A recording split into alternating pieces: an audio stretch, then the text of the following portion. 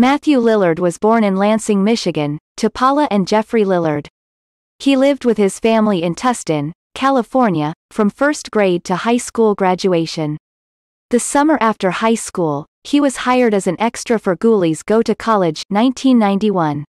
Matthew was the MC of the Nickelodeon program SK8 TV, 1990, in 1989. He attended the American Academy of Dramatic Arts in Pasadena, California. Along with a friend, Matthew started the Mean Street Ensemble Theater Company that functioned until 1991, when Matthew moved to New York to attend the theater school Circle in the Square.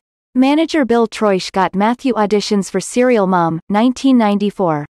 Matthew was cast as Chip and began another theater company called The Summoners.